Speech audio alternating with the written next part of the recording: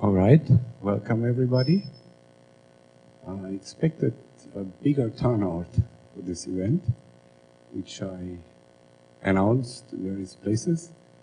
I talk English for the benefit of our guest, Professor Bardi. And before I give the floor to him, I will say a few words as to why this event happened. Because I actually teach at this institution computational linguistics, so this is not something that you would connect easily with depleting resources. So I have to go a little bit back. When I was at school, at some point I got interested in all the books that were sitting on our shelves. And among them were a couple of those that made history. One is this book with the title Limits to Growth, which I read. And the other was the book with a similar title to one that Ugo is about to be publishing in English. It's appeared in Italian, and it's called Der geplünderte Planet by Herbert Gohl. And it made a big impression on me. Because, you see civilization in a slightly different way. But when it came to these projections, limits to growth, you look at it, we're talking in the middle of the 70s, or late 70s. I was a kid, 21st century. This is way in the future. So you see the projections, they're looking dire, but they were so far away. And of course, there was big movements, ecological movement, anti-nuclear, and so on. And I looked at it and said, but still, it's sort of running the same way as it used to. Civilization is sort of following its course. And then somebody, a student of mine, gave me an article to read on peak oil some years ago. I look at it and I say, well, probably we're here. So if this is true, then we have actually reached this inflection point where things start to, turn out to be different. Because in that book, they said that, for 40 years, we'll have a smooth ride, and then things will turn to be difficult. So I did what I knew to do best, is, do numbers.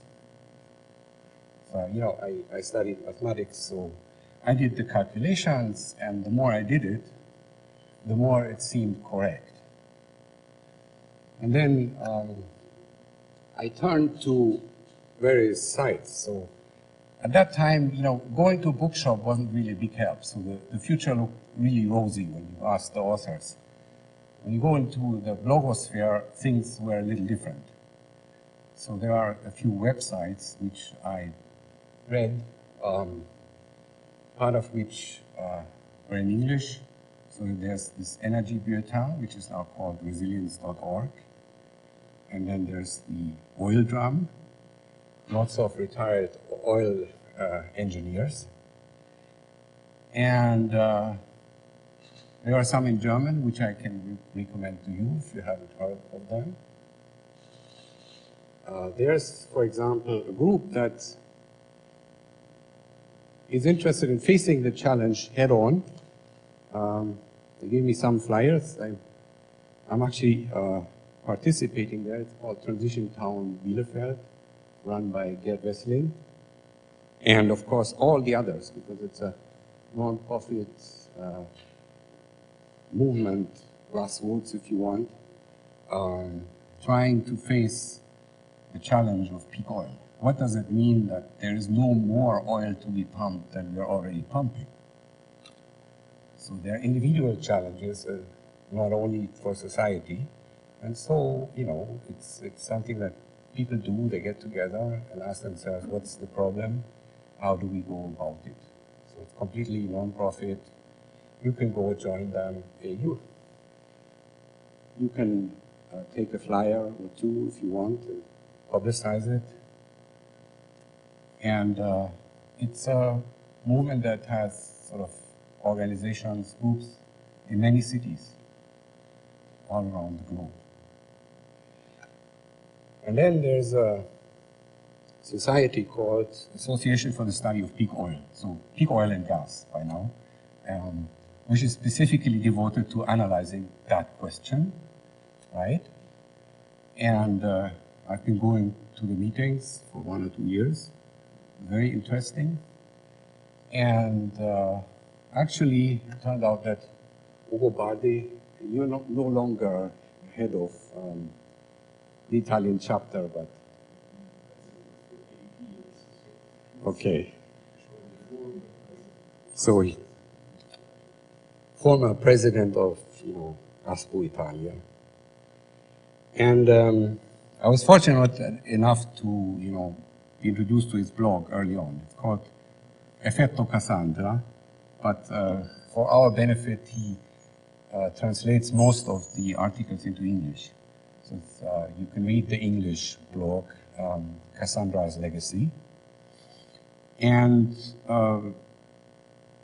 what I like most about it, apart from the huge energy that went into it, is that it's a mix of, hard science and, questions that go far beyond. So how should we go about, like in philosophy? My favorite is peak oil, decline, and Stoic philosophy. How do they connect? So he has a story to tell about this. And so, as myself, what's my place in that development? And being an academic, an intellectual, I said, the best thing I could do is think about it and write about it. So I do occasionally write about things that I find. It's easy to find what I write. You just follow from my webpage to this little link called Peak Oil. And I've been thinking to make this public. So the big problem now is that there isn't so far a real, big debate about what we ought to be doing. Because, we are facing serious problems. So we need to think about it, and we need to hear people who have actually something to say. Yes, and so I thought that at the university I'll, invite people or have a discussion about future challenges. And so this made me invite Ugo Bardi for this night, because he's one of these people I admire most for all the dedication. He's a physical chemist, so ex-crystallographer. Then he turned into system sciences. Yeah, that's the basis of the modeling in limits to growth. And he's been doing lots of things, surrounding sustainability, life cycle analysis, oil, mineral resources, and I want to show you this copy. He's actually written this book called The Limits to Growth Revisited. So it's looking again, 40 years after, how it played out and what should we learn from it. So this is the reason why I invited him to come here to talk to you and to us all. And I'm very happy that he followed my invitation. He will talk for about 45, 50 minutes, so that will give us plenty of time for discussion if you want to. The lecture is being filmed. So if you disagree with, being on the film, you just tell me. We can cut right after his talk, and then. Why it's important, because, if I put this up, for everybody to see, maybe you don't want to be seen or heard. Just let me know.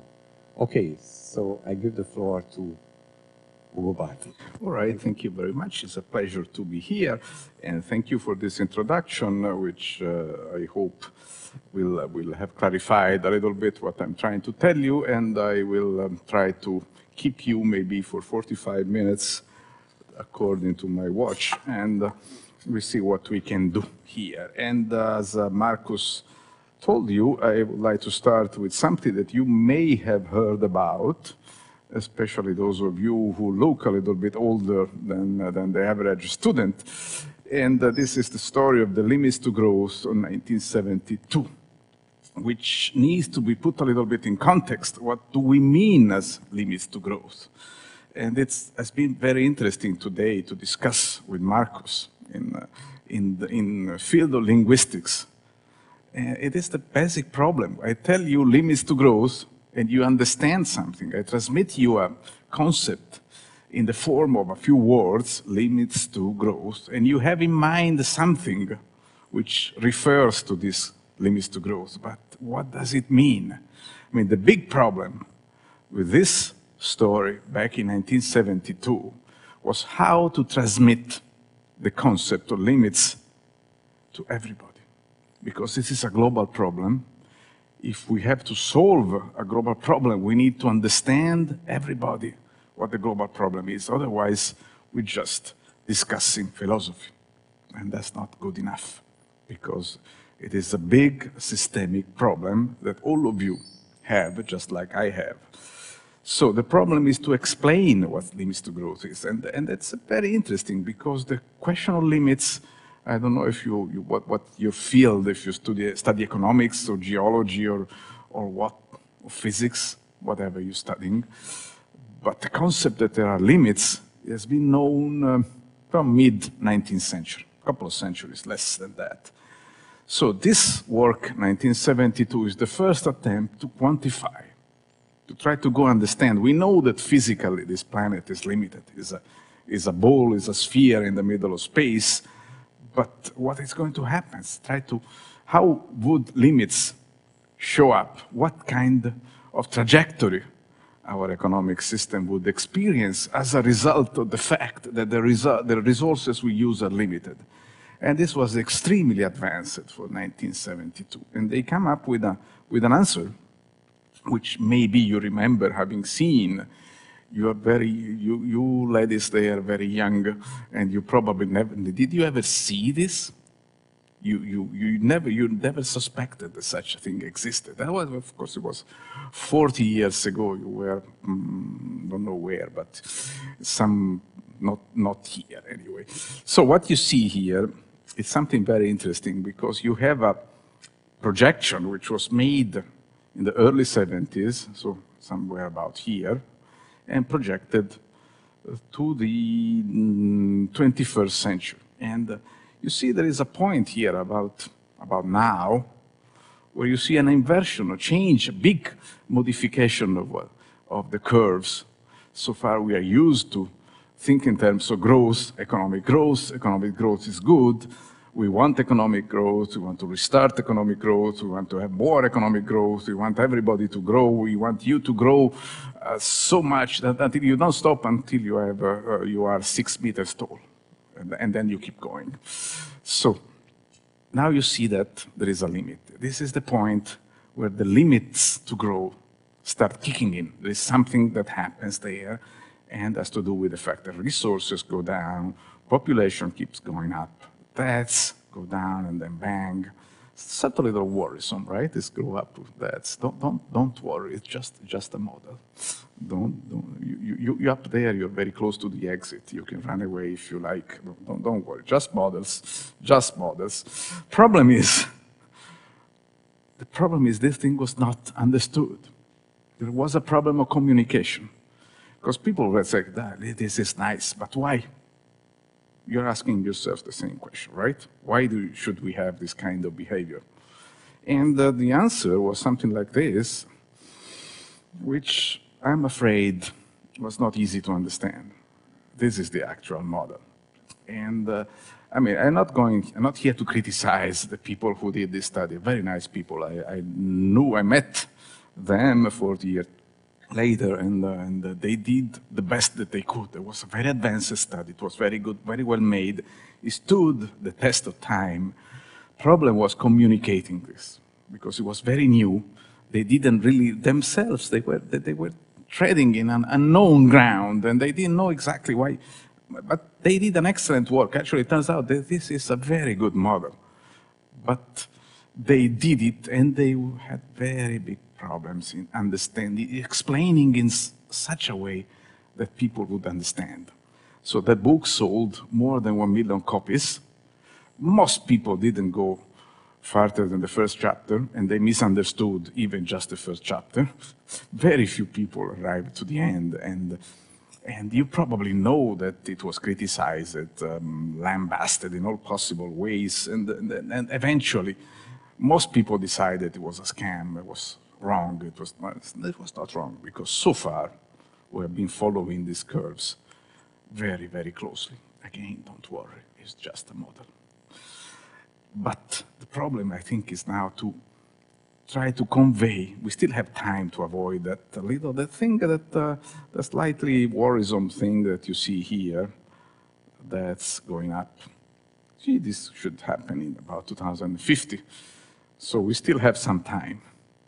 But we need to explain and to have it understood. We need to put the model back on its head, like this. We have to go back to the basics of the system and try to explain how it goes, how it works, why exactly the limits to growth is bringing us to collapse, to economic collapse, which I think, I don't know how you feel right now. I'm coming from Italy, and this feeling the collapse is very close to me. Maybe in Germany you're still a little bit, you feel that you're far away from collapse, but if maybe one of you comes from Greece, in that case you already know what collapse is. So I focus now on mining and mineral resources, which are by definition the limited resources. So our economy is based on mineral resources. And I try to explain to you a little bit what we mean as this. And our society is based on mining. We don't usually stop to think about that, but mines go back to 10,000 years before the start of our year, or before Christ. So these are mines in Sussex, England. And you know what we're mining here? Mining this. I took it. I borrowed it from Marcus. You know what is this? Any geologist in the audience? Raise your hand, geologists. No, no geologists. You're a geologist. You know what is this? Flintstone, exactly, Flintstone. So, Flintstone has to be mined. You have to dig to find the stone, and then you use it. You know what it was used for. You've seen in TV the Flintstones. Yes, I keep it. It's very good. It's very useful also for defending myself in case I say something that you don't like. Know that I am armed. So, for 12,000 years, we have been mining things. And let me go through a little bit of history and letting you understanding how this thing goes. Because you see, there has been, where does this come from, the question is. And the point is there has been a revolution in geology, which I think is comparable, you're a geologist, you know, comparable to the revolution in physics. People have been very excited about the Higgs boson, which is fine, it's a big discovery, it's fine for me, but in the same stretch of time, there has been a big revolution in earth sciences, how the earth system works. And it is very relevant, much more relevant than the Higgs boson on our life, because we don't mine anymore Flintstones. Now, the youngest of you may want to learn about this. You may turn out useful if those curves keep going the way, but just models. So, why do we have these stones, this peculiar stone? That has to do with the structure of the planet, which you probably saw this, you already studied this in high school. The fact that the Earth, if you look down, look at your feet, keep looking, go down, down, down, down, 6,000 kilometers, you find this very hot nucleus, which is about 6,000 degrees centigrade. And this has been known for about now less than 100 years, and it's fundamental. You have this hot nucleus, which makes the Earth system work. Otherwise, there could not be any life on Earth unless you have an active nucleus. This is a relatively recent discovery, which has not been publicized because Earth scientists are not so good as physicists in public relations. But the reason why you have this huge ball of fire right below, and I think it's relevant now to, this was discovered first by Alfred Wegener in 1912. You have heard of that. It's 100 years from the discovery of what is called the continental-derived movement of continents. Wegener was a great man by all means. He was one of those genius scientists, these intuitions, and he revolutionized the field of geology. It took time for people to understand the relevance. In fact, the continents move. Why should they move? I mean, first people were puzzled. Yes, there's these things, that you see how fossils are distributed, and you conclude that the continents were all together at some point. But it was like funny things. And then instead, we are discovering now that's fundamental. The movement of the continents is part of a series of cycles that make the whole ecosystem work. Did you know that? Did you know that? Had you studied that? You know this? You probably know the story of the Ring of Fire. The earthquakes, tsunamis, and the big waves come over Japan, and you see it in TV, and everybody is very, very amusing, unless you're there, of course. But these volcanoes are the result of the movement of the plates of the surface of the Earth. And this is fundamental for so many, not just for killing people by earthquakes, but for volcanoes, activity that keeps the Earth moving, keeps the system moving. So you have this big movement of the bottom of the ocean, the lithosphere is continuously pushed under the continent. The continent rides over the ocean, goes up and pushes this down. And that creates a lot of friction, a tremendous amount of energy, which creates volcanoes. And those volcanoes, without volcanoes, you could not have an atmosphere on this planet. The system could not work. You need this cycle to make the system work. And this is a relatively recent discovery. I know you like chemistry, right? How many chemists in the audience? Raise your hand. Chemist, anyone? What are you doing here? Any one of you is a student? What you guys are studying? Ladies are studying? Economics? Physics? Geology? Something.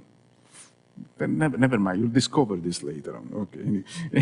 In time, you'll discover what is your field. It's a vocation, as you know. So I like to show this picture. At this point, if you really, you can run away if you like. Because you can say, oh, I forgot to turn off the light or the stove, and so you are excused if you like. But just a little note from a chemist, you know what is this, right? Carbon dioxide. This is necessary for plants, just like reactive gases in the atmosphere. Now, if it is reactive, it reacts with silicates, and it disappears. So, in time, the reaction consumes carbon dioxide, am I right? And the Earth dies. How long do you think it could last? It's a simplification. It's more complex than this, but in about 100,000 years, this reaction destroys all the CO2 from the atmosphere. Plants die because without CO2 you cannot have photosynthesis. Without photosynthesis, no life. But you're still alive, and the life on Earth has been around for billions of years. So there's got to be some way to bring back CO2 in the atmosphere, and that's volcanoes. And the beauty of this thing is that this reaction depends on temperature. High temperature accelerates it, but since CO2 is also a greenhouse gas, the reaction regulates itself. The earth gets hotter, the reaction, because there's too much CO2. CO2 is a greenhouse gas, the earth gets hotter. This reaction goes faster, and so it consumes more CO2. And so you cool down the earth. This is the main mechanism of temperature control of the planet. It's an example of one of the many cycles that keeps the planet the way it is. This is called homeostasis. You could use the word equilibrium. It's not really an equilibrium, but it's something that stabilizes the system. This is not so recent, but I'm sure that you geologists, you know about that? You know it? No? Okay, you keep studying geology, right? And it's something that is so fundamental, that's much more fundamental than many things which appear in TV. But it's not publicized. Not many people know about how important this thing is. And it won't save us from global warming because the time constant of this reaction is about 1 million years. So the CO2 that we are throwing into the atmosphere right now by burning hydrocarbons will be eventually reabsorbed by this reaction in a few million years. And then everything will be fine. If you can wait, it's fine. So it's very interesting, this story. I like to tell it, but more for the students in chemistry, so let me keep going. But anyway, the reaction is based on volcanoes, and it's fantastic. It's a very interesting story that keeps the Earth at some stability. You see the time constant of this thing is more or less stable, but goes up and down with a time scale of 50 or 100 million years. So stability is there, but takes a lot of time. Also seeing in more recent times, this is the risk. But this just to scare you a little bit, because if we keep emitting CO2, then we alter these cycles, and eventually the Earth will compensate. But this is the point that I want to tell you, that these volcanoes not only are useful to balance the atmospheric composition, but are also fundamental for creating things like this, which we call minerals, and in more general terms, we call ores, which means all those concentrations of elements that we are interested in, from gold to flint, silicon, whatever you have, iron, or it's normally, not in all cases, but normally related to this volcanic heat.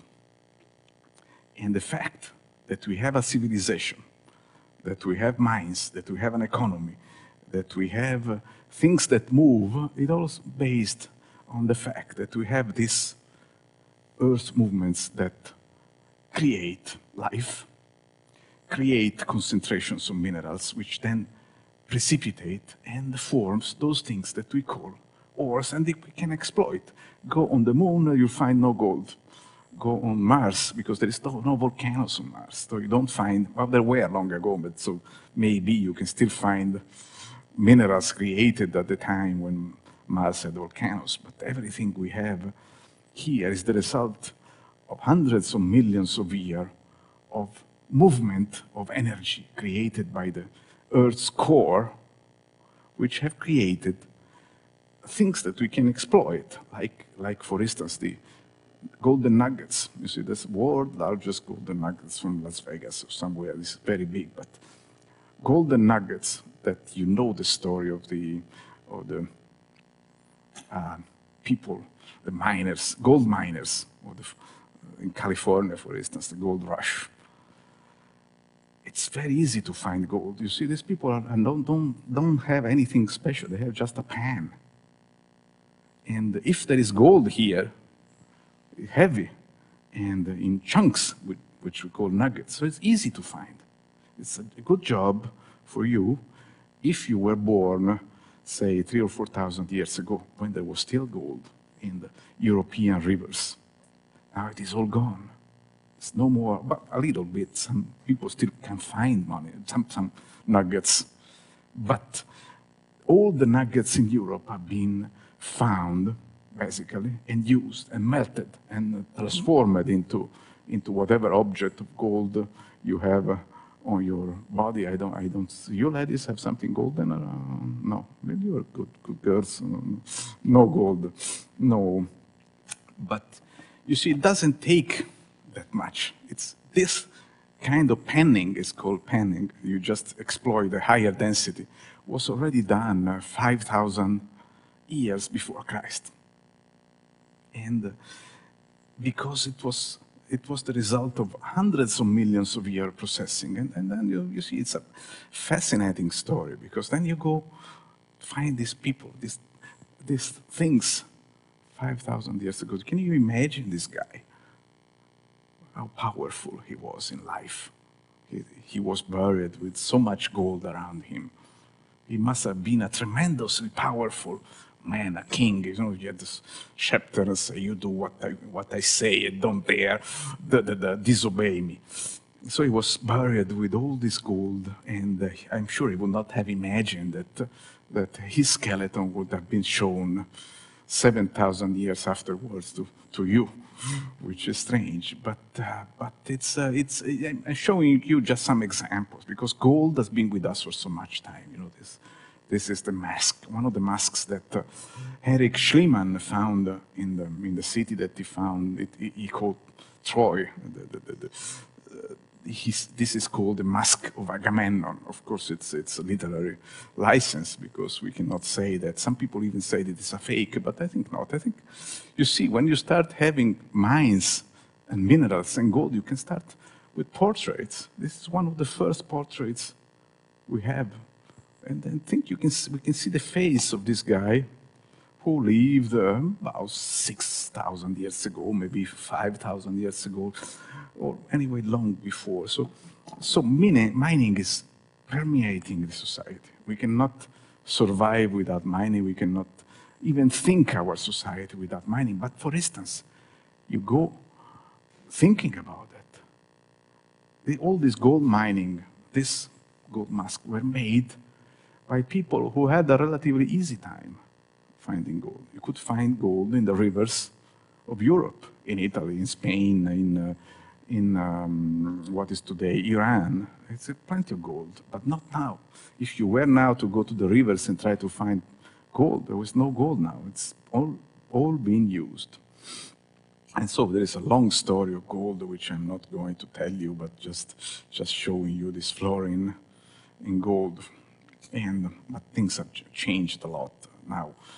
Long ago, our society was all based on gold. You needed gold, mainly you needed gold to pay armies. And that was the purpose of these things that we call coins. But in times, things have changed. You had these mines. This is one of the largest gold mine in history in South America. The mine of Potosí, exploited by the Spanish, silver and gold. So many tons of gold for about 8 million people dead in mining this thing in unhealthy conditions, fatigue and effort and poor nutrition. We wonder why people would do this kind of thing, but it's normal. We have this relation with mining. And if gold was so important up to a few hundred years ago, then things have changed now. So let me show you this. Have you seen this? This is not far from here. You recognize this place? You type Garzweiler on Google Maps, you find this. This is one of the largest coal mines in the world, and it's not far from here. And you can zoom on this, and you see strange objects. What is this? Have you ever seen this? Did you know there was this thing not so far from here? And this is the object that had you seen this before? This is the scale of the mining today. It's not anymore people with a pan that go doing like, this is the scale. It's gigantic. It's like this. You see this thing goes moving, and and cutting the earth, and this is coal, but it's strange because this is brown. Coal, you know, is something dark. You're a geologist, you know the coal is black, right? But we are mining. In order to mine large amounts, or whatever we mine, in this case coal, then we need to process enormous amounts of ground, of materials. And you have this thing that goes grinding materials and then processing this, and it works, but it's huge. It's fantastic things, and we keep doing this. You know, this is not a coal mine. This is a diamond mine somewhere in Russia. We make these enormous holes in the ground, and then there is nothing left. In time, this will become a lake. In 100 years, you can go sailing on this lake, but it will never be again a diamond mine.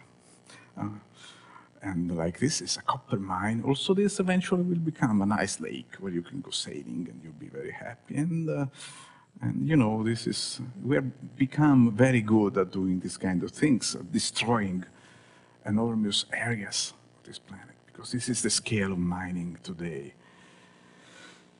And it's becoming a question of money, and we burn these things, and you know, it's not just the fact that we make holes in the ground. Making holes in the you have to be careful with these big holes. Well, watch your steps, because especially at night, if you go in that town in Russia, you've got to know that there is this big hole just outside, and then if you're drunk, you could fall inside. But the problem is not so much the hole, but the fact that we're burning this thing, and as I was telling you before, burning is no good for us, because we create climate change.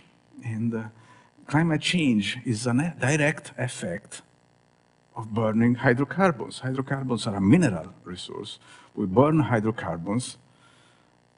First problem, there is a finite amount of hydrocarbons to burn, but even worse problem, as long as we need to fill up our cars with hydrocarbons, then we send carbon dioxide into the atmosphere, and that's no good.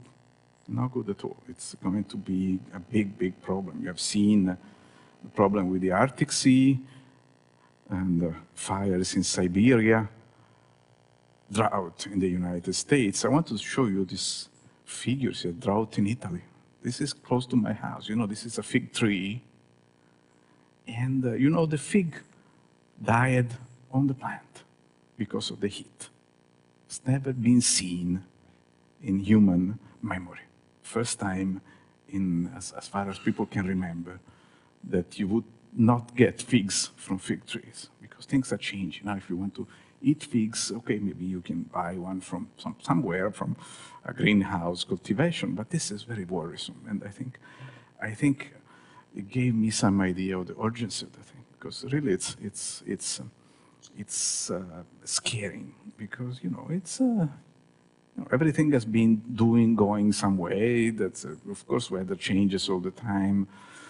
But you see the destruction of things which used to be cultivated here, have been there for a long time, and now things are really changing. And so the question is, we are doing things on a scale, enormous scale, gigantic scale, thousands of tons. You count the zeros here. This is a logarithmic scale. So we are, in a sense, we are really plundering the planet.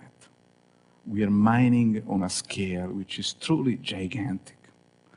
And the question is, how long can we keep doing that? And what is going to happen as a result? Because these things that we mine, we use in the industrial system. They go through the industrial system and then go out to the industrial system. And where do they go? They are dispersed in the ecosystem. Now, as long as it is sand, it's fine. But many of these metals are poisonous. They're no good. Cadmium, lithium, not a problem, but uranium has its problems, and mercury, for instance. Mercury is a very poisonous substance. Where does it go? Somewhere it has to go. Where is mercury? Most mercury which has been mined is still in the industrial system. It goes somewhere, dispersed. It's not good for your health.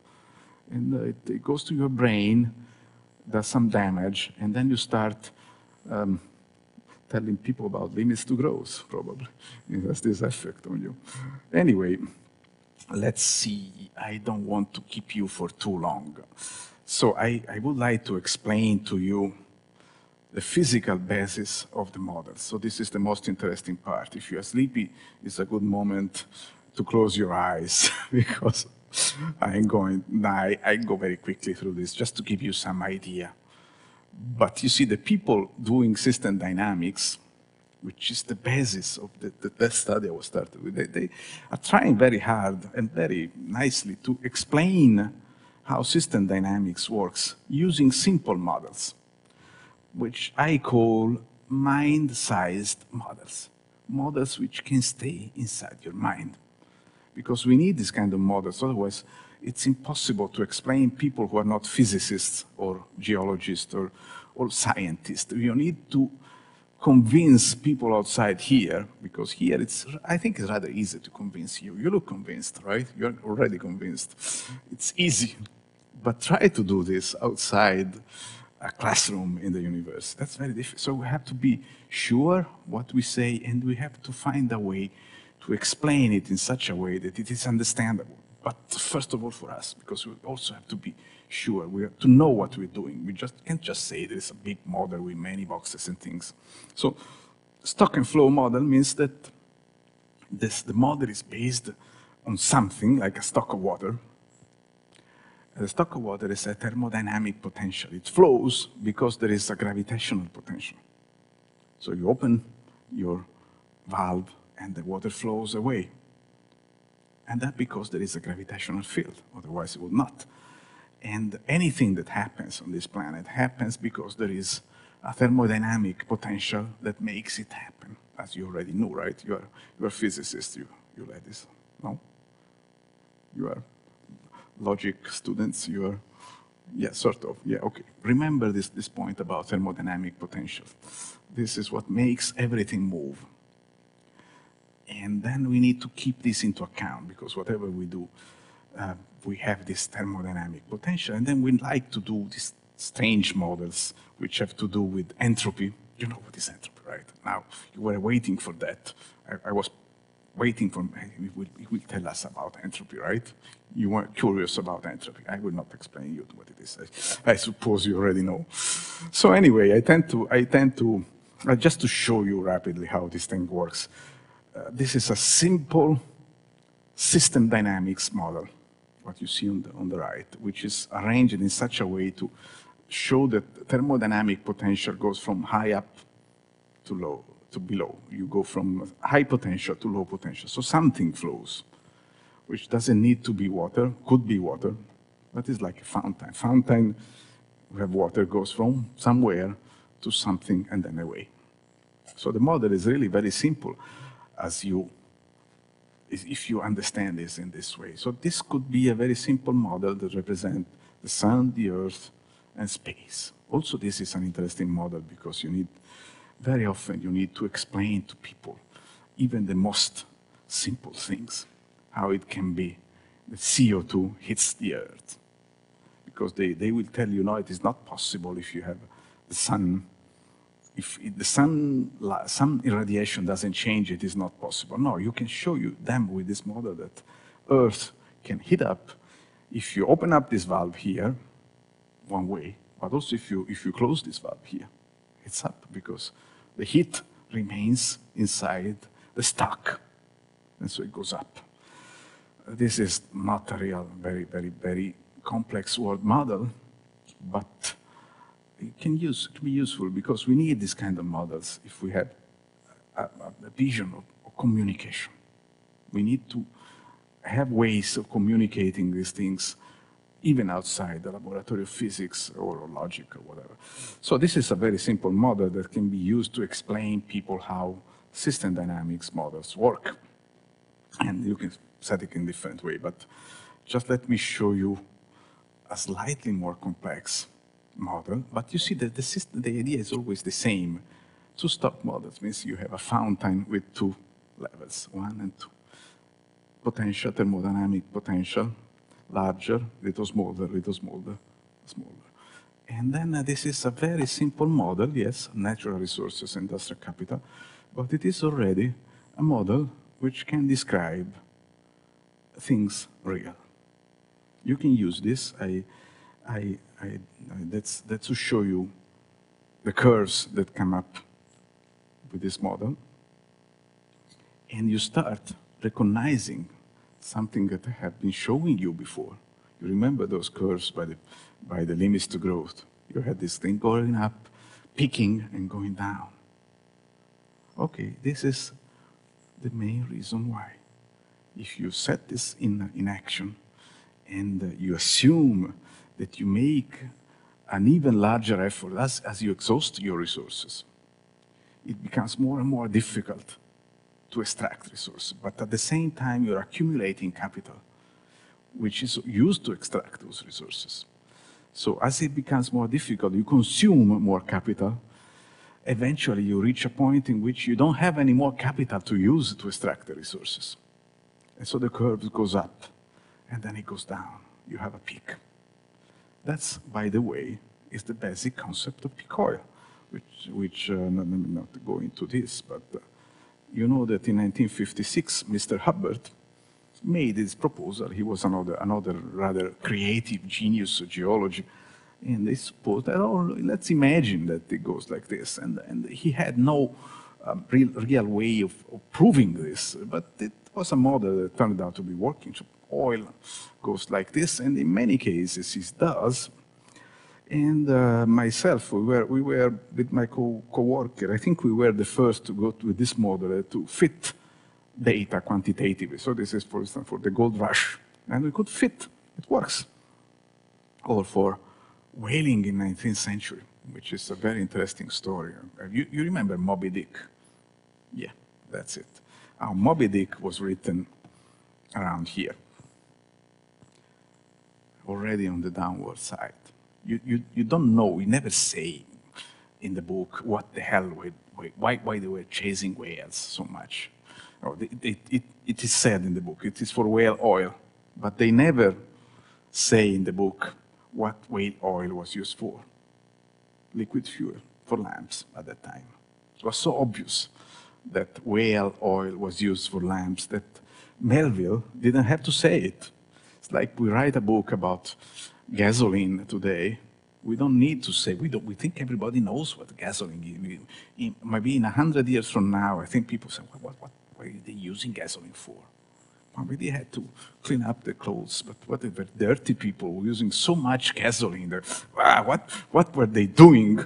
And so you see, this is a very interesting story because the model is not sophisticated, but it gives you an idea what's happening. Capital is in terms of fleet, ships that you use to kill whales, and whales. And you know, whalers at the time, they ran out of whales eventually. Through this cycle, they found we don't have any more data here, but if you look at the literature, at some point they tell you that in the whole ocean, there were left only 50 whales of this species, the species captured by this kind of ships. So, but this is very difficult to explain to economists because they say there are economic reasons. Anybody's an economist here? Raise your hand. You? No? Okay. Okay. Sorry. Fine, because this is the main danger for me, the economist in the audience. For this, I keep this.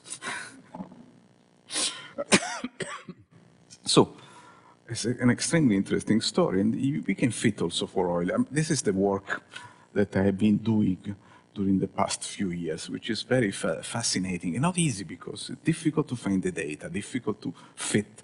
But anyway, even such a simple model can describe some real-world cases. So, which means we don't need such a large model as the one of the limits to growth.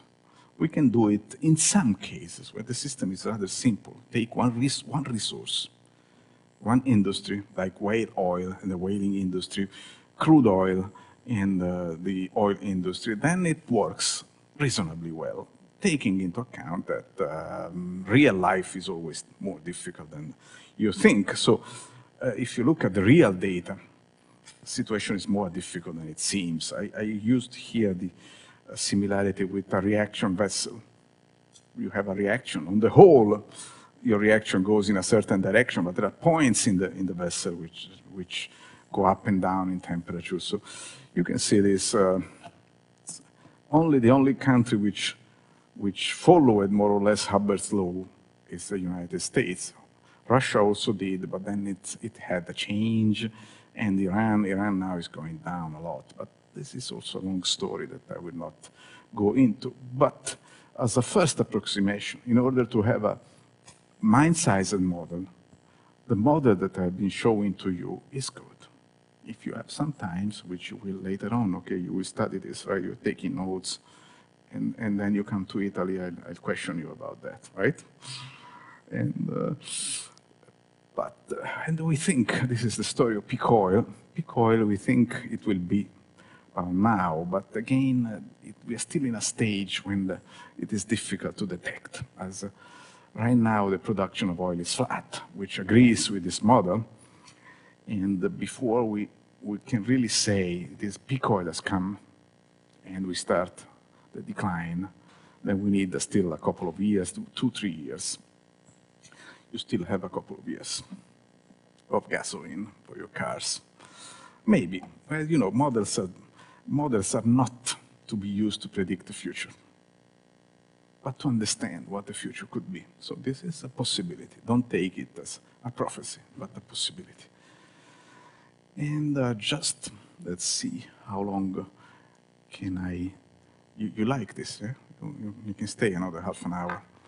You're happy. You see that you smile. Somehow it means that... and just a quick more, another kind of model, 3-stock model. You know, I like fountains. I do like this, bang, bang, bang. And this is what I call the Seneca model. You know what Seneca? Seneca, the Roman philosopher. It's, and this is also a word model, very simple, I'll explain you why I use the term Seneca. And this is the model. It's a bit more complex, but you can still, it's made of blocks that you can understand. You can go with these blocks. And the point is that you don't have just resources economy, but also pollution. Pollution goes back to the economy, and it eats the economy because it damages the economy. And so what you have a growth, but then some moment pollution kicks in and brings down everything. And you have this behavior here. You say, bang, you go collapsing, which is very similar to those curves that I was showing at the beginning. But now I think you have some idea. Of course, you followed me so intensely that you have absorbed everything I said, and you understand exactly what I'm saying. And you have these curves that are not just nicely bell-shaped. They go up and then whoosh, go down faster. And I call this the Seneca effect, because Seneca said it would be a consolation. Things were to go bad as slowly as you take to build something. And instead, when things start going bad, it's an experience I'm sure you made. When things start to go wrong, they go wrong very fast. It is also called the house of cards effect. It takes a lot of time to build a house of cards, and then it all goes down. So this is the way models can be used to adapt your head to these kind of things. And starting from that, the idea of fountains, you can build more complex models, and then we go back. This is, don't worry, it's fine. It's just a model. It doesn't explode. It's fine. It's nice. It is the limits to growth model, more or less the same. Rebuilt, the same that I showed you before. All those little things that go up and down. But there is a logic here, because you start with some potential, and you go down, you go down, you go down. You exploit the thermodynamic potential of the planet as you found it. Because these minerals have been built by accumulating potential for millions of years, like fertile soil, not millions, but hundreds of years, and then you exploit it.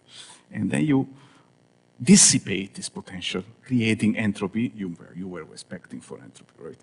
For entropy, and then you go down, and then dissipate the potential to the universe. And this is the trajectory of the system, as long as these stocks here cannot be replenished.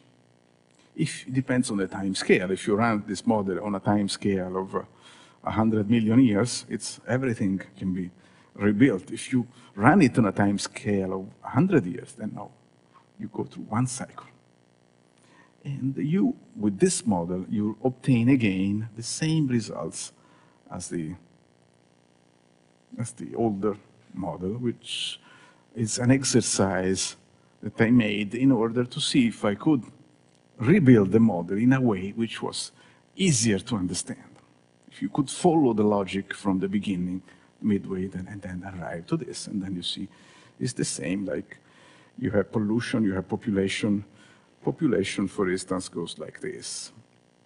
This is time. Time is just on one scale. It is not calibrated to anything, so you don't have to see it as a prediction or anything. Just to see that the population goes like this, and then bang, goes down, or like this. You can enjoy playing with this model, if you like. It's very easy. You can download the software for free from the internet, and once you had got and understand how to make such a model, it takes an afternoon. You don't have to be a specialist in anything, but of course, if you have to calibrate it on real data, it takes you a few years of work of a number of people. That's another story. And so it compares very well with the latest word calculation. Let's see, I'm going to finish this. Other people are using other methods, but that's the main point I wanted to make for you. This is called cow. You know, have you seen a cow in your life? It's the thing that is related with milk. Now, milk is not a mineral resource, as you may know. I'm told that the children now, they don't know where milk comes from. I think it's extracted from the ground, like oil. Some wells give out black thing, which is oil, and other white, it's milk. So it's, you have fat cows and lean cows, and that's what all these calculations are telling us, that exploiting a non-renewable resource, exploiting essentially what you exploit is not a resource. You are dissipating a thermodynamic potential. Dissipating a thermodynamic potential gives you this kind of curve, typically. And it depends where you stand. You're happy or less happy. Depends. Depends who you are, what you like, what kind of world you're thinking of. So what is the future for it? It could be something like this. I don't know if it is. In a way, you don't have to worry about traffic jams. Although, if you start looking at these curves, you can see that some effects are less pleasant. So I spent some time studying the case of the big famine in Ireland, and that's something a bit scary, because there's a big problem here. And up to here, people were very optimistic. Oh, there's plenty of food, cultivating potatoes, wonderful, can keep going for hundreds of years, or maybe even worse. The history of the Earth is full of mass extinctions. So at time zero, which is now, could have an even worse extinction. Could be. Which, I don't know. You may take 2 minutes to read this, if you like, because the whole thing has to do with Mother Gaia. Gaia is a paradigm of the ecosystem. So here we have this thing which I think is very nice. Say, oh, Mother Gaia, we are sorry for the mess we have made. Please forgive us. Oh, I'm your mother, forgive you. And don't worry, you will not be missed. And so I don't really know. I think there are also positive things And if you look, for instance, at this, and you look at photovoltaic power, you see that it's not based on non-renewable resources because it's based on sunlight.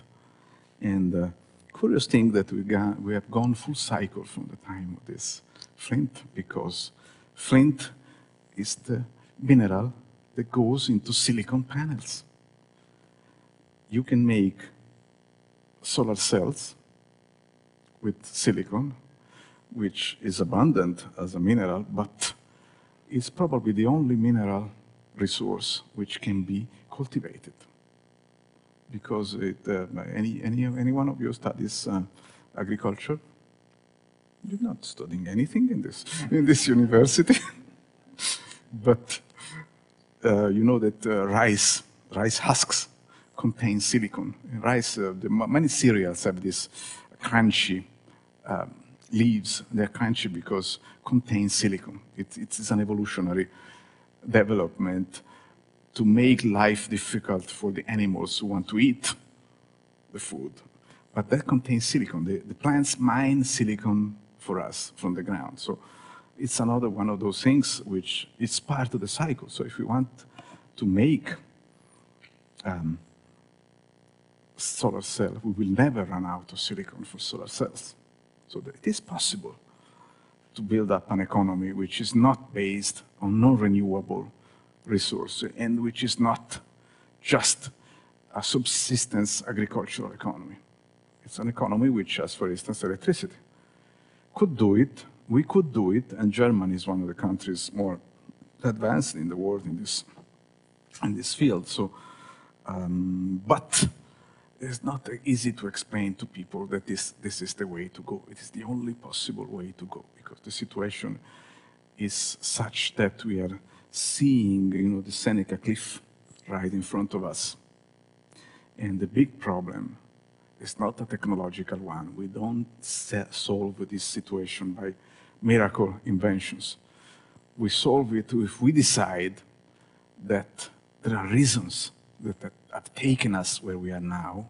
These reasons have to be understood, and we stop doing some of the things we're doing, like burning hydrocarbons, and thinking that burning hydrocarbons is a good thing. If we stop that, then there is no cliff, there is no disaster, there is no collapse of the ecosystem. But we need to go into something like this. And this is very difficult to explain, I found, but I think it's possible. We can do it. And so I invite you to think about that. It's unfortunately that we find ourselves, when explaining this kind of thing, we find ourselves in the position of Cassandra. And the job of Cassandra is not only thankless, because nobody believes you, also dangerous. So, but nevertheless, we have to say these things. And so I leave you to this. You see that there is a huge field with so many things that go together. And in this short time, I could not tell you everything I wanted to tell you, but I hope you liked it. And later on, we get together and explain you what is entropy, right? Okay, thank you very much.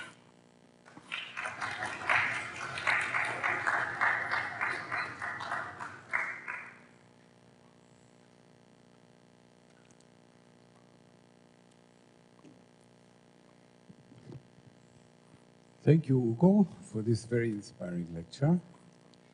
And as there is still enough time, if you have any questions, you're welcome to raise them. I'm sure you have questions. Get a microphone. You're asking yourself a question. I know that you were doing that. At this point of my career, I am telepathic. I understand what you're thinking. Don't worry, not everything, but just about the lecture. A little bit also on other matters, but no, don't worry, I won't tell anybody. Well, you spoke about a lot about the exploitation of minerals and the limits of growth related to the exploitation of these minerals. But isn't the book, The Limits of Growth, about a whole rethinking of economy? Because if we do plant things and do use solar energy, we still have this problem that our economy still is based on the thought of growing all the time. So if we use renewable energy, we are going to need more space, more resources again. So isn't it just a new thing of going to a limit of growth? So So you think there is no solution to the problem, right? What is your solution? What's your idea? Now, you ask the question, you're responsible for what you ask. What do you have in mind? So you say that renewables cannot be used for growth, which I agree. Fine, we cannot grow over a certain limit. yeah. And then? Yeah, sure. I do agree that that we need all renewable energies we can get to save us from the collapse. But what's then? So we've stopped the collapse concerning the the fossil energies. But then we have another problem, but because we haven't solved our basic problem of society, that we are still growing. You see, you had the answer yourself. That's a good, you quote the idea. Okay, renewable energy can probably save us in part from collapse. But then, where do we go? You can sketch it in your mind. You know where we are going. We are going to a society which is not growing because this thing goes to saturation. You said it. We have a limited space. At some point, when we start using all the area we have for growing, for solar panels, we have no space for cultivating the things we eat. So there is a limit. The limit is very clear in that case. And you go, but unlike the non-renewable resource, remember, will go like this, and then you fall to zero. Renewable go like this, and if you are careful, they stay where they are, because you're not running out of resources. Then you have a good point. And the rest of the world, the rest of society, what can we do? I mean, like a computer, how can we make a renewable computer? That's a very good point. Can we? For how long? Because, you know, this computer contains a good sample of all the elements of the periodic table. And most of them, not very few of them, we can grow from plants. Well, we can recycle, but not all. We can recycle. We can recycle in many ways, but the flow of this rare mineral, which will go into the society, into the economy, in the future will have necessarily to be much smaller than they are now. Not zero, be careful, not zero, but smaller. So it means you have to be much more careful at what you do. Computers will be expensive. This is a point I was discussing with Marcus today. Ubiquitous computers like now, like computer screens, like you all have this iPad things, right? And the screen is made, the touch screen of the iPad is made with a rare element which is called indium. It's very limited and very difficult to recycle. Right now we don't recycle indium. So how are we going to survive without the iPad, right? And I think we'll have to learn that these kind of things will be expensive. But then it depends. I mean, there is one simple possibility: we go back to the Middle Ages. Possible, why not? In that case, I mean, there's no problem of resource depletion. By the way, if we go back to the Middle Ages, you young guys will have to learn how to fight with swords and armor. You ladies will learn other things, but you'll have plenty of resources for a smaller society, because we have created so much metals, like iron, will be easy to find everywhere. But that's another story. I mean,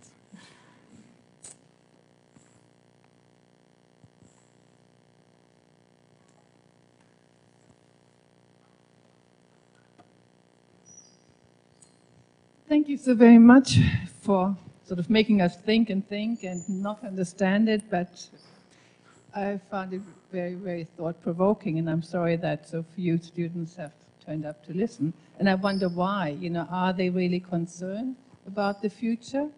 I just have one thought. You were saying before that, we know that at some stage, some scientists would have been able to tell me, most likely very clearly, that this planet is flat, that this, and I would have believed it if I had lived at the time, and I thought, yeah, that I can see the ships disappear and it's flat. And then later, somebody very convincingly told me it's not flat. I mean, I don't know that, only that people told me, because if you traveled around it, I haven't done this. And I wonder if we think that we reached peak knowledge, because, you were just saying that not very long ago, people didn't know that we have a molten core and, the heat and so on, just a very short time. Why should I believe that our knowledge is at a peak, and from now on it'll go down, and we won't find ways to cope? Why can't I believe that in a few hundred years, people will have come up with some completely different ideas to harvest, let's say, sun energy or whatever?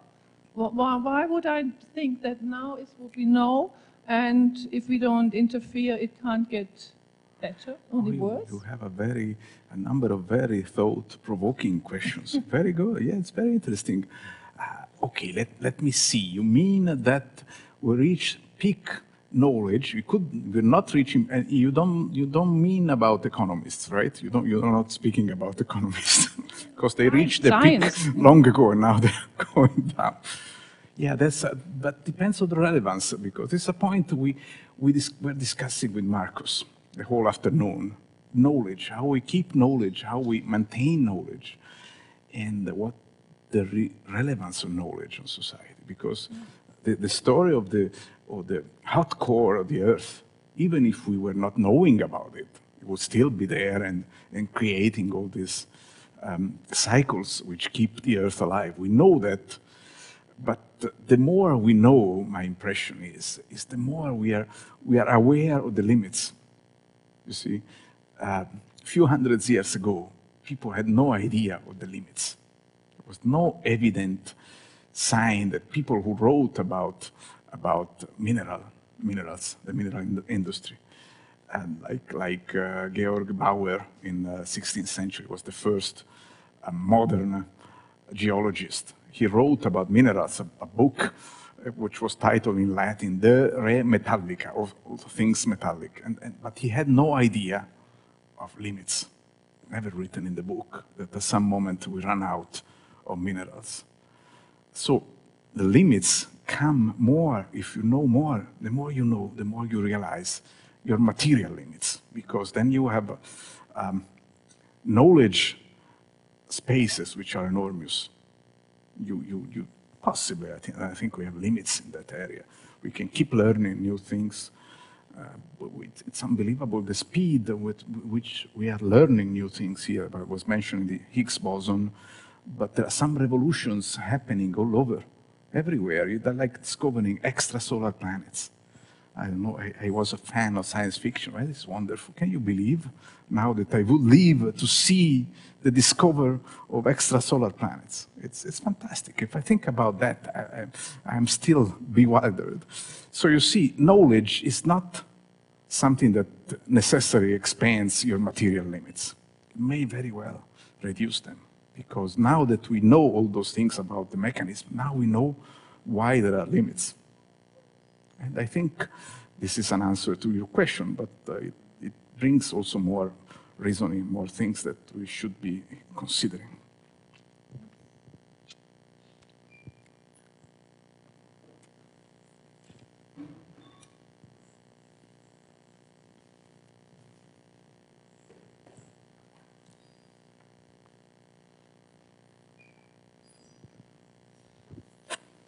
Well, knowledge is one thing, but the understanding or the common understanding of the knowledge is another thing.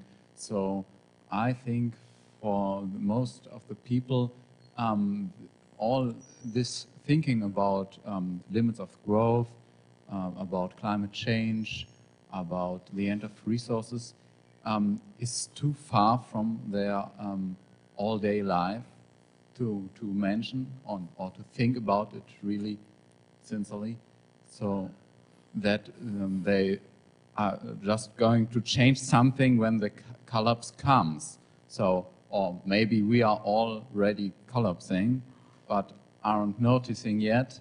So, well, how do you have any vision how we may get this point to common sense? We need to do that, otherwise we'll simply collapse, or we may collapse without knowing. You know, like you saw the Hurricane Sandy in New York. I mean, it's not caused but related to climate change. But the people in New York, at that point, you have the hurricane coming over you. You don't have time to worry about climate change. You have to worry about surviving. It's like the drought in the Midwest.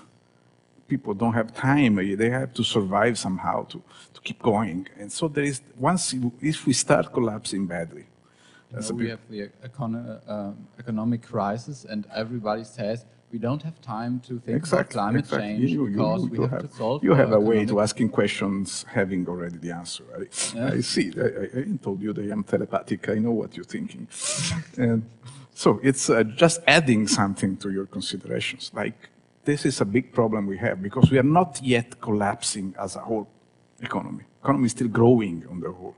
So theoretically, we still have time to address the problems of climate change, resource depletion, ecosystem disruption, ocean acidification, overpopulation, a few little things and there is a window of opportunity. We can still do it. A few years, maybe 10 years. And if we decide to do something that will strongly soften the collapse. I don't think we can avoid to go down, but if we start now preparing, and you know, it is the old story of the Bible, you know, when Joseph went to see the Pharaoh, said, we're going to have a big trouble, and the Pharaoh said, okay, let's get prepared. He could not avoid the 7 years of lean cows, but he could get prepared. So maybe we need a Pharaoh, I don't know. I think it would be a little bit difficult, but maybe you have some idea. Explain how we would think that, we would see that. What political system, in your opinion, could force us to get prepared for collapse? I don't know. Do you have an example for a process which turned around just before collapse?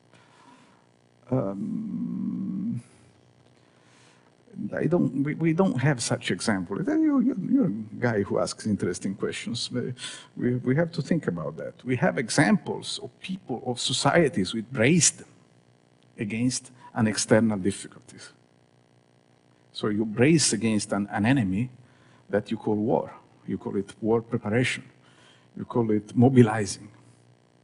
And that has been done. That period in history, periods in which people mobilize all together to fight, in most cases, other people, which is not, fortunately, not fashionable any longer in Europe, maybe for now, because it is still very fashionable outside of here. So we have now to transform the same mechanism of mobilization in order to fight this challenge. I suppose if there is the classic theme of science fiction, we are invaded by aliens, then we mobilize against the aliens.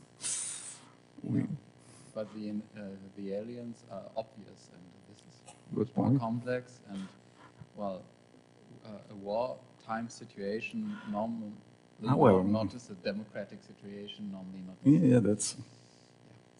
But you know, I think we will arrive to understand this point, because it starts being understandable. Worse.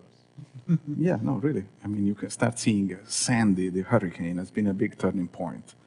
Because before Sandy, you could not, climate change was not an issue. Now it is. People are talking about this, and in the news, in the media, and the internet. So there is a change. And at some point, I think it is possible that we have a perceptive turning point, like we had for terrorism in September 11, September 2001. It was a turning point. People first, terrorism, not such a big problem, then bang, everybody understands it.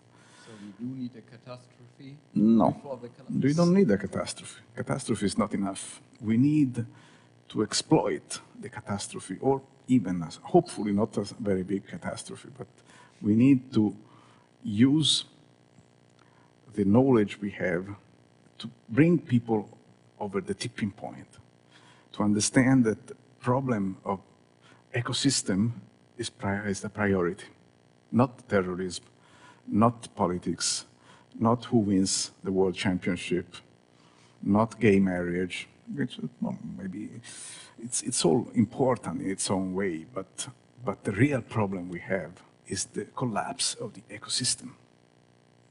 And we need to have a turning point in the general perception of this. Otherwise, we're not going to do anything useful about that.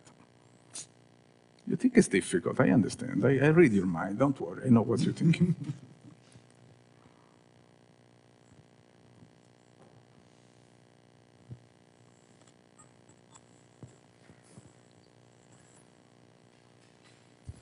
Thank you. It's really just more or less two comments. I was wondering, the last question already focused on that. You made a very good point in that there are two factors. One is narrating a story, getting the message across, and the other would be induce action. And I think you tell a very good story with a positive outcome, and you show possibilities for action. And I was just wondering how you feel about two concepts. One is, as a physical chemistry, you probably appreciate the work of Ilya Prigogine. He wrote this wonderful book together with Isabel Stengers, and he focused on the concept of emergence, that current systems are so terribly complex that they work, your models show this obviously, they work through difficult or complex feedback strategies, and that due to this complex feedback interactions, there are actually ways where a systemic model can completely alter itself through small changes. So my first question, I guess, is how do you feel about emergence and system theory? And the second focuses on the Documenta 13. Bruno Latour, a couple of years ago, has developed this concept. He calls it the Parliament of Things. So you have to, what you have to do in order to tell a good story is to have local voices. And local voices are not just reduced to human voices, but can also contain the voices of cows and trees. And the Documenta 13, at least in some aspects of it, made a certain point where we should try to use cultural artifacts as means to convey the voices of, say, cows and trees. I was just wondering how you feel about these two ideas. So yes, good point you have, and these models are not showing emergence in the sense that Prigogine was mentioning already a few years ago. Emergence means somehow the system complexifies by itself. So in this case, as you see, it is static. It doesn't change. You start with a number of stocks and flows, and the system runs until it runs out of resources. So it's a limit of this model, absolutely. The point is, however, what is very clear from these studies is that you have this emergency. If you have strong fluxes, flows of energy.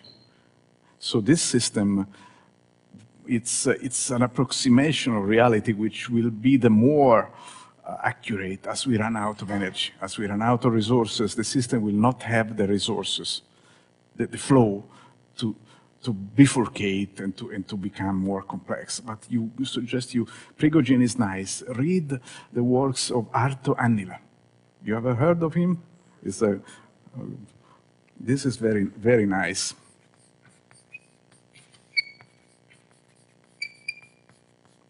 It's a physicist in Copenhagen. It's wonderful work very difficult, honestly, but he has a model which does exactly what you said. It bifurcates, creates more complexity, but very clear that you need a lot of flow in order to have this kind of complexification. So it's very nice, but it's not a criticism for this model. Model tells you that you have finite resources. Eventually you go down, and this stocks disappears because they are thermodynamic potential which are dissipated to space.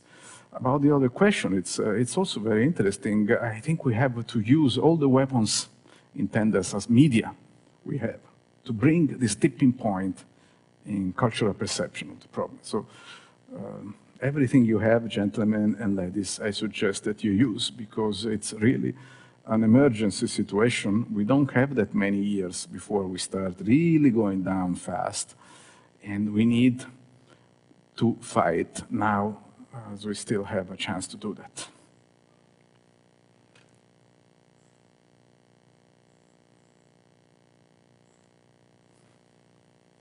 So for now, questions have been exhausted. Thank you very much. I thank you very much, and sorry for having read your mind a little bit, but it's okay. I won't tell anybody. Cool. Thank you very much for this very inspiring lecture. And if there are no more questions, I actually think we should call it a close.